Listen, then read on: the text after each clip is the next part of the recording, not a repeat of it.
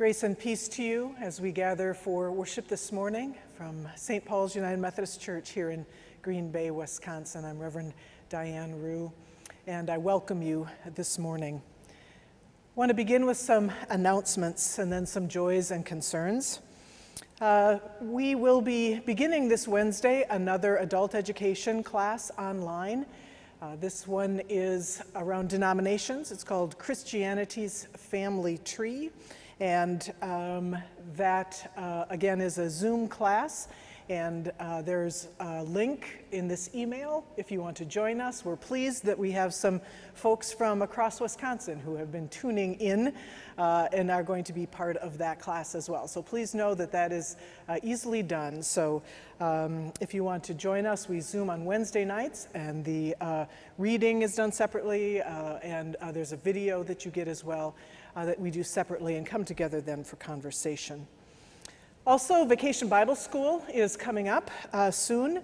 We will be delivering packets again, and there will be a video for that as well, and Zoom on the Sundays of August 2nd, 9th, and 16th. There's information and sign up again on the links here, and you can find those on our website and on Facebook as well. I will say that one of the joys every year in Vacation Bible School is having our wonderful storytellers bring to life the Bible stories for the children. And we've also, at the end of our Vacation Bible School time every year, had a Vacation Bible School Sunday, VBS Sunday, where we in worship get to experience some of what the children did throughout the week. Well, this year, I'm so privileged to have our youth working with me on telling those stories, and that will be part of the Vacation Bible School video, but we're finding ways to make that part of our Sunday morning as well, that you might see their witness. I've rewritten some things so that they can do those at home, and the first one is done, and they've done a great job, and I understand that David and Goliath will be duking it out in my backyard sometime this week. So a big thanks to our youth who are taking up leadership in that way, and to Will, who helps make all of this possible with his skills with video and camera. As you may or may not know, we put together our worship services throughout the week, which enables us to have a variety of musicians, to have a variety of witness and leadership from youth and children along the way. We don't live stream on Sunday morning. We prepare this throughout the week so that you have this on Sunday morning. And it takes a lot of people to do that, and I've just been so blessed to have wonderful folks to work with who love worship and who share their gifts so graciously. So we are all blessed by the leaders in worship and music in this congregation. I want to remind you who are nearby that the little free pantry is always full. We keep that stocked for personal needs and canned goods and other things for anyone 24/7. That's available for folks from our congregation, the community.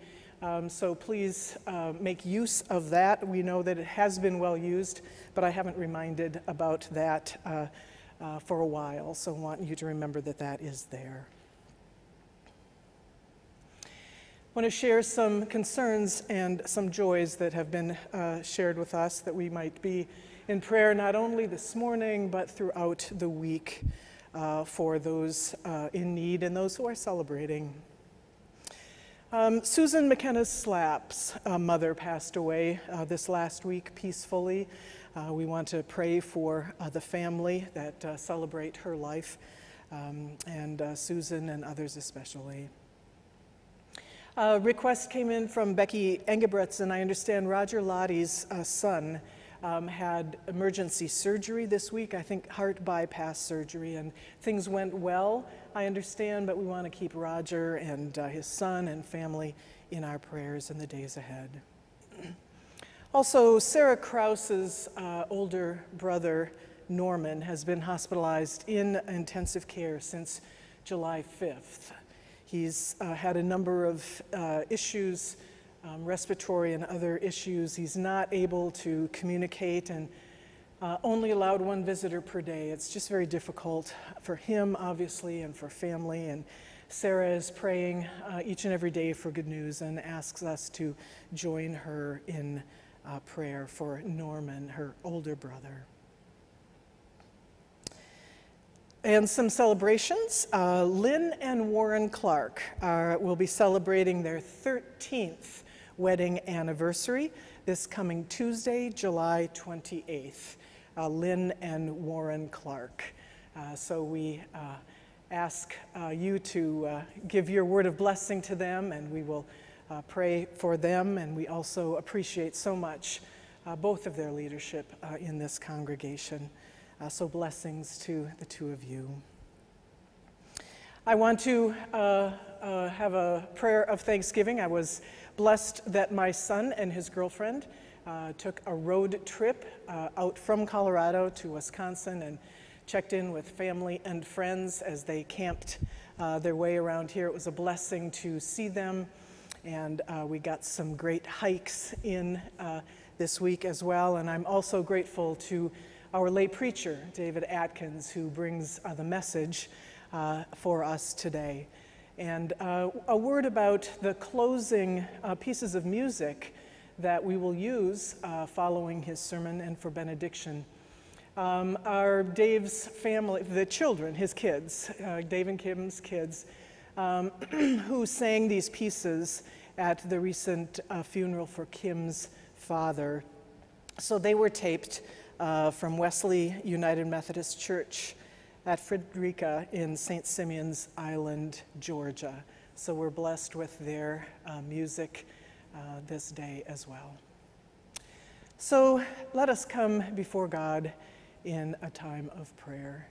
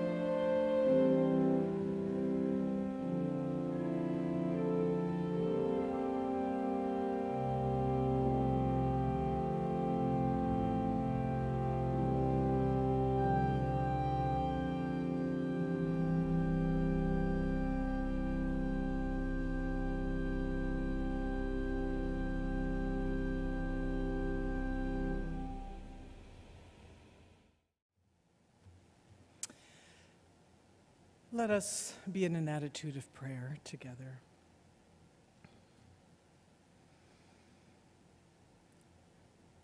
O God, you are our refuge and our strength, our very present help in times of trouble.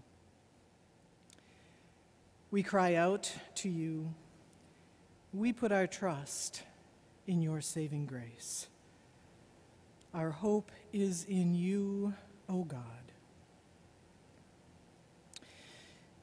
When evil darkens our world, give us light. When despair numbs our souls, give us hope. When we stumble and fall, lift us up. When doubts assail us, give us faith. When nothing seems sure, give us trust. When ideals fade, give us vision. And when we lose our way, O God, be our guide. May we always stand strong and courageous in answering your call in whatever ways it may come in our lives. May we serve with humility those who fear and those who suffer. May we rejoice with those who rejoice and celebrate with those who celebrate the gifts and blessings of this life. We seek to be your people, that we might find wisdom in your presence. In humility and in hope, we offer our silent prayers to you this day.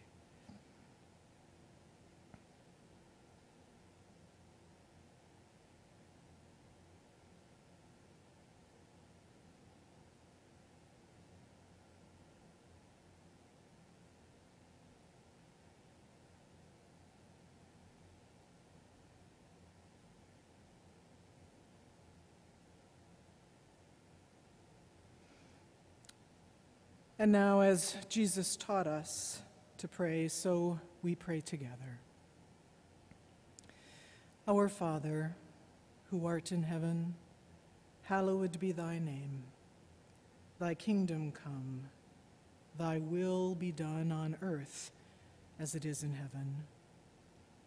Give us this day our daily bread, and forgive us our trespasses, as we forgive those who trespass against us. And lead us not into temptation, but deliver us from evil. For thine is the kingdom, and the power, and the glory are yours, now and forever. Amen.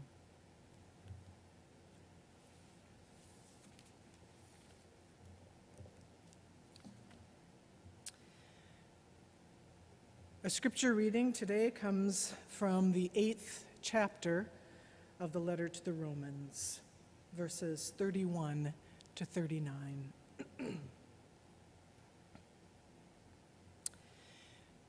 What then are we to say about these things? If God is for us, who is against us? He who did not withhold his own Son, but gave him up for all of us, will he not with him also give us everything else? Who will bring any charge against God's elect? It is God who justifies. Who is to condemn? It is Christ Jesus who died, yes, who was raised, who is at the right hand of God, who indeed intercedes for us. Who will separate us from the love of Christ? Will hardship or distress or persecution or famine or nakedness or peril or sword? As it is written, for your sake we are being killed all day long. We are accounted as sheep to be slaughtered. No, in all these things, we are more than conquerors through him who loved us.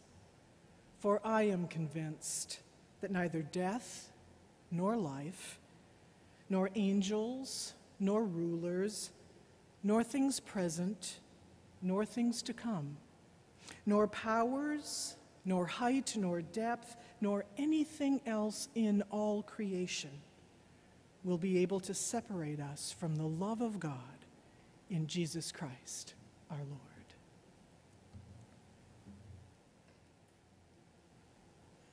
These are trying times.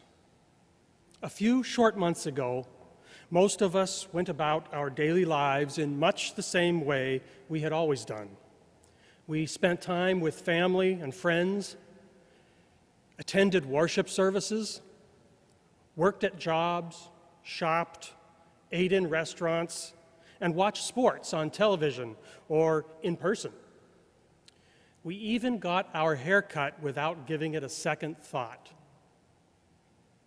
Then, like a tornado forming suddenly and touching down, wreaking havoc in its path, COVID-19 changed everything.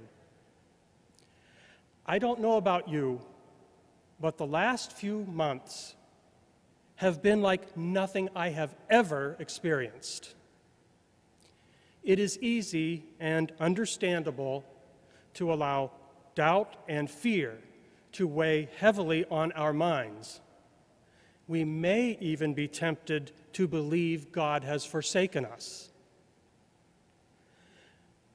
But in our better moments, we remember that we are not the only people who have faced the inevitable difficulties of life. In days like these, perhaps we can learn from someone who held fast to his belief in the ever-present love of God amid his own trying times. I am talking about our church's namesake, St. Paul. Today's scripture passage is contained in the letter of Paul to the Romans. The Apostle Paul wrote this letter about the year 55 while he was living in Corinth. It is Paul's longest letter, and it is addressed to all God's beloved in Rome, which is another way of saying it was meant for the various churches located in Rome. We do not know who established these churches. It was not Paul, but we do know there were both Jewish and Gentile Christians in these churches in Rome. One possible motive Paul had for writing this letter was to deal with friction between the Jew and Gentile converts. It is believed this friction resulted from an edict issued by Emperor Claudius in the year 49, an edict which expelled all Jews from Rome. When Nero became emperor in the year 54, he allowed the Jews to return. It is believed the Gentile Christians had difficulty welcoming their Jewish brethren back into the fold. A fair portion of the letter has Paul reminding the Gentiles, or perhaps explaining to them for the first time, the important role Judaism had played in establishing the new Christian religion. So when Paul quotes Psalm 44 by writing, "For your sake we are being killed all day long. We are accounted as sheep to be slaughtered," he is calling to mind Jewish history, a history of conflict with neighboring tribes, a history of being invaded by foreign powers, a history of being taken into exile. Perhaps he was trying to make the point to the Gentile believers that the Jewish nation had experienced much suffering while maintaining their unique relationship with God. Or perhaps this was a reminder to them of much more recent history, the fact that their Jewish brethren had been forced to leave Rome only a few years earlier, simply because they were Jews. But as we know, that is not the end of the story.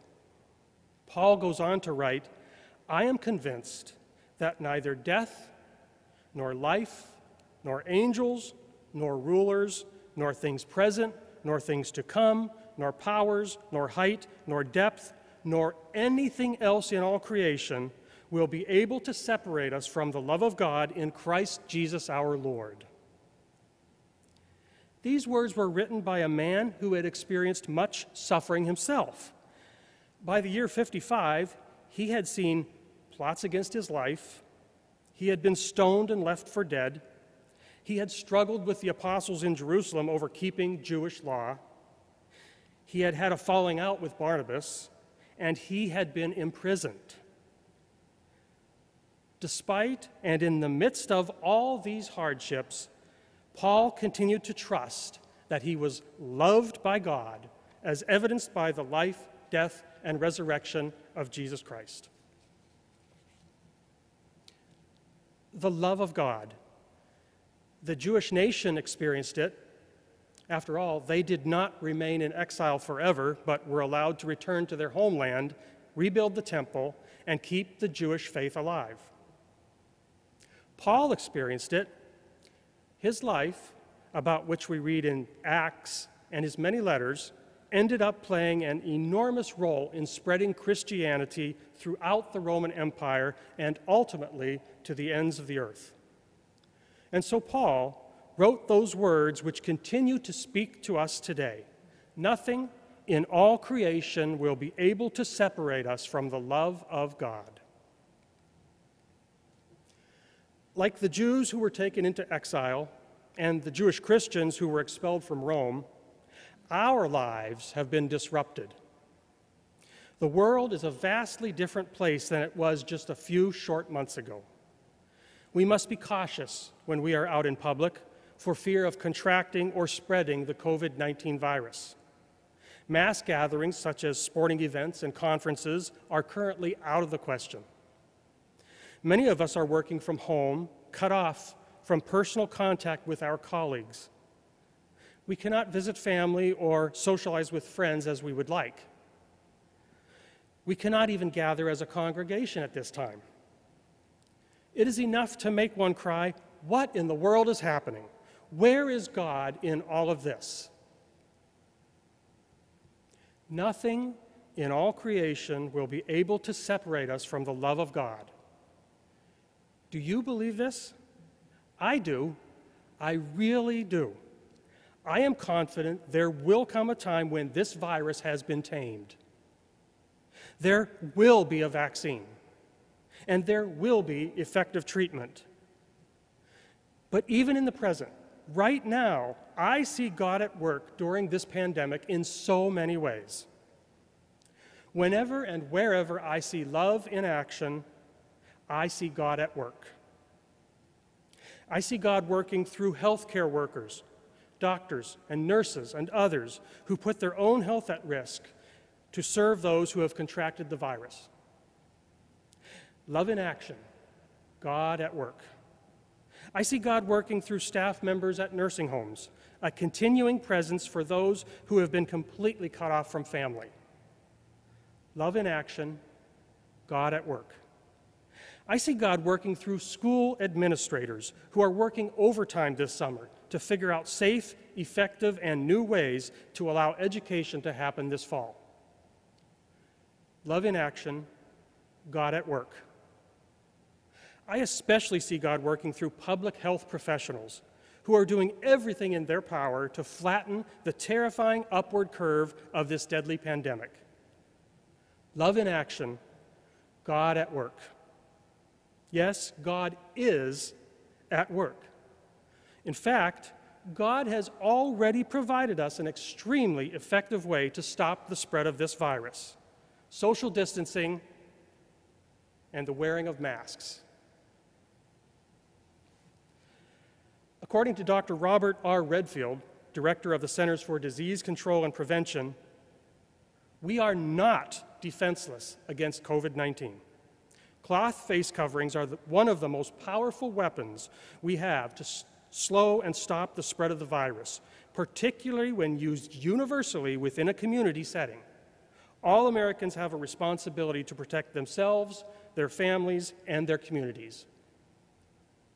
Now, the relative novelty of the COVID-19 virus means our understanding is limited. However, there is a striking case study which illustrates the effectiveness of face masks.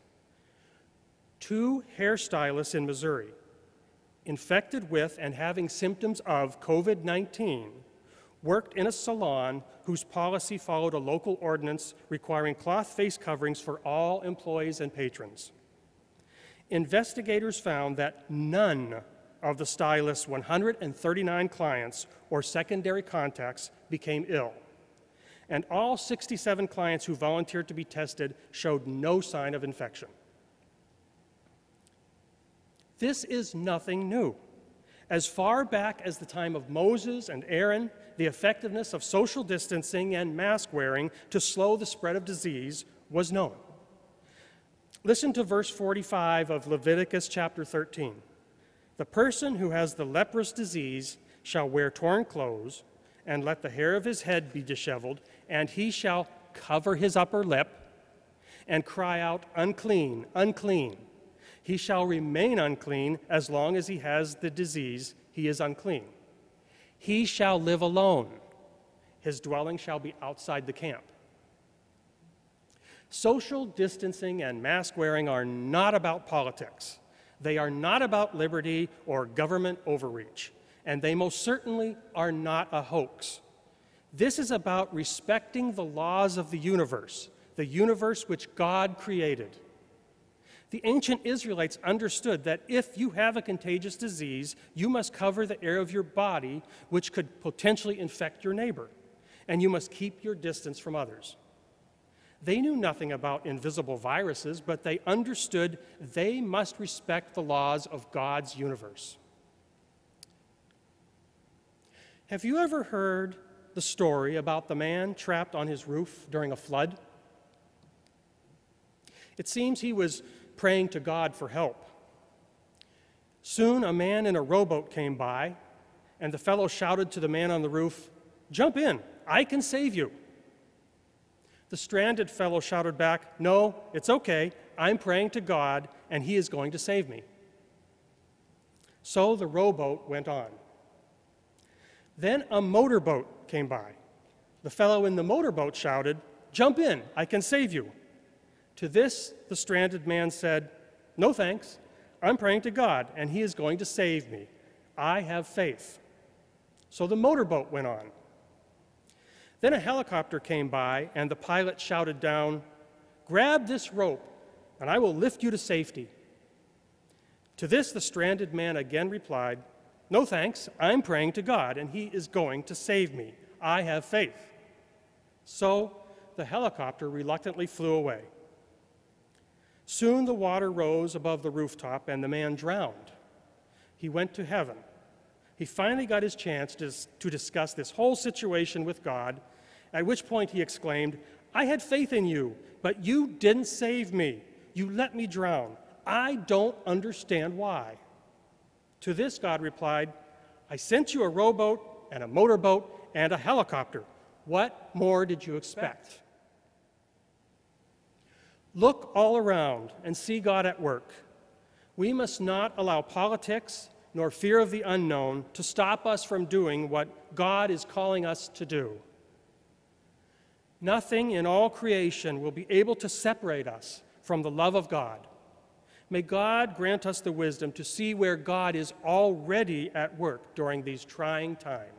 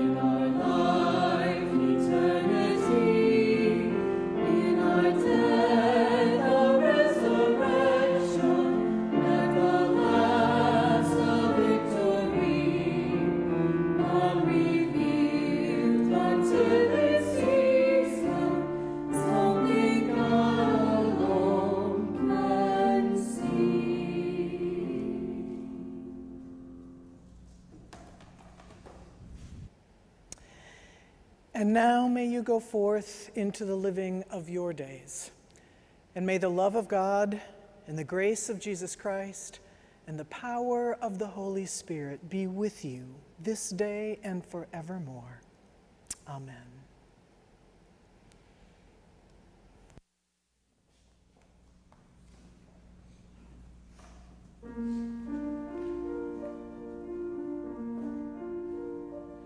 Viva